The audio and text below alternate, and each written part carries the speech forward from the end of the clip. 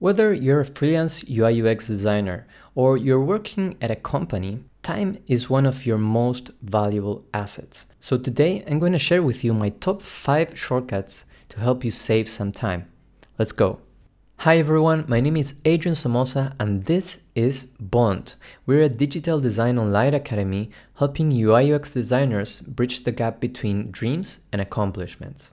Today, I'm going to share with you my top 5 Figma shortcuts to 10x your UI UX design process. So let's go. First of all, I want to say that Figma doesn't allow you, as of 2022 January, it doesn't allow you to create your own shortcuts, and that's a real bummer. And I really hope that they hear out this video but I really hope that sometime soon they will release this option, right? But for now, what we're going to do is we're going to learn how to use the shortcuts that Figma provides. So to know all the shortcuts that Figma provides, you go to the bottom right and you click on keyboard shortcuts, and you have this nifty panel where you can see all of the shortcuts that Figma provides. Now, again, you cannot create your own shortcuts, and that's a real bummer, but you can learn the shortcuts that they provide, and I really recommend that you do. Now, let me share my top 5, the ones that I use every single day. I'm going to start with arranging layers. Arranging layers means aligning layers, but also moving them up and down in the layers panel. So first of all, let's talk about alignment. If you click Option and you use WASD, you know, like the games where you move with WASD. Okay, if you're a gamer, you know what I'm talking about. Well, it's the same thing here. You're using Option and you're using WASD to align to the top, align left, align to the bottom, and align right. So top, left, bottom, right. And it's as easy as that. And if you do Option V and Option H, you can center something on an artboard. Now, I prefer to use arrows. So what I do is Control Option Command, and then use, for example, if I want to align to the center vertically, I use Control Option Command and the arrow down here. And if I want to align to the center horizontally, I use Control Option Command and arrow left.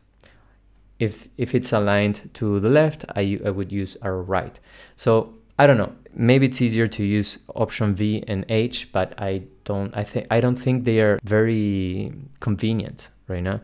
So I prefer these options. So that's something that you can do. You can align layers to the artboard, but you can also align layers between each other. So if you click 2 layers, then you can also align them between each other. So that's also really cool and very, very useful, because we're using this all the time throughout the day to align things together. The next thing is I want to share with you how to move layers on the layer panel.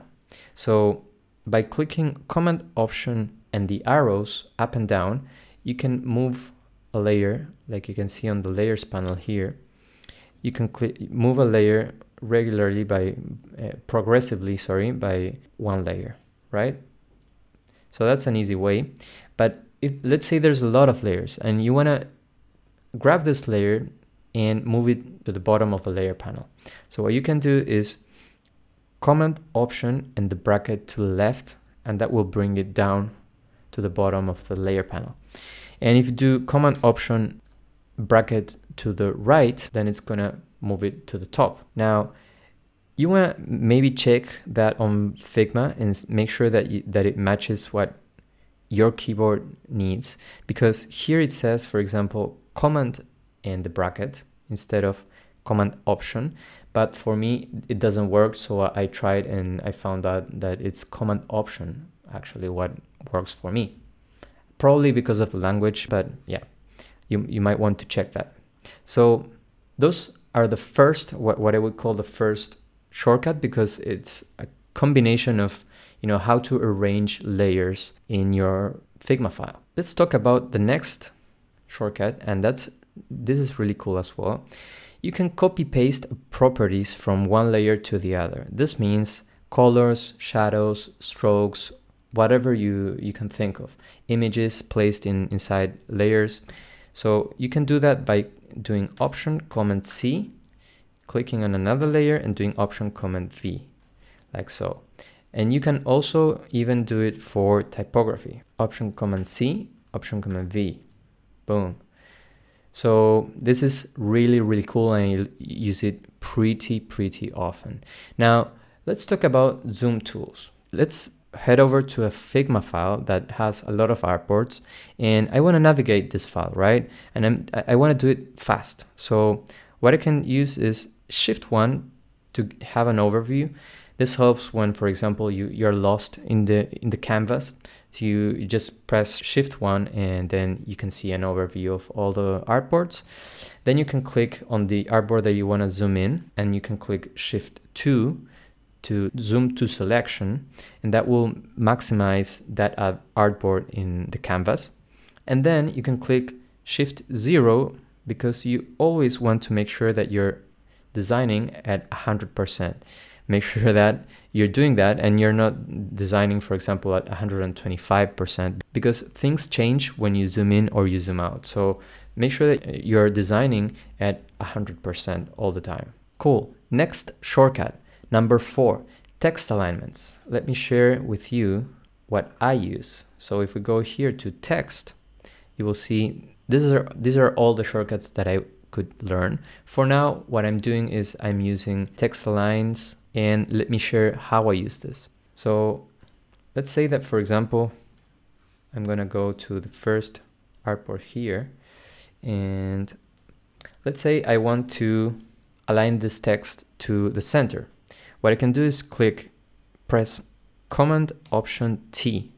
T will center things, center texts, while Command Option L for left will align it to the left, and Command Option R will align it to the right. So normally you would just click here, but this is a cool way to kind of try out different alignments, right? It's a little bit faster than if you have to click. So I like this. Now let's move to the 5th shortcut, and I think this is the most exciting one. Now, you know that on Sketch, you would normally have a preview when you select an artboard, and you would be able to drag the preview into, for example, Slack, or even into Figma, right? And have an export of a PNG export or a JPEG export of that file very quickly without having to go through the regular flow of clicking on export and blah, blah, blah. So I researched a way to do that in Figma, and I found out that if you click Shift Command C, you can copy anything as a PNG. So now what you can do is you can do Shift Command C, and you go to Slack, for example, Shift Command V, and boom, you have an export of an artboard. Or you can also Shift Command C and Shift Command V a button, for example, or whatever asset that you want to export, right? And I think that's really, really cool. I use this every single day. It saves me so much time. So I'm really happy that I found out this way to export quickly. So those are my top 5 Figma shortcuts. If you like this video, don't forget to give it a thumbs up, and make sure to check out our free online course that more than 1,500 designers have already taken. The link is in the description. Help me share this video, and let's get to 10,000 subscribers. We are really close, so I'm really happy for that. And that's it, everyone. Thanks for watching, and I will see you in the next video. Cheers.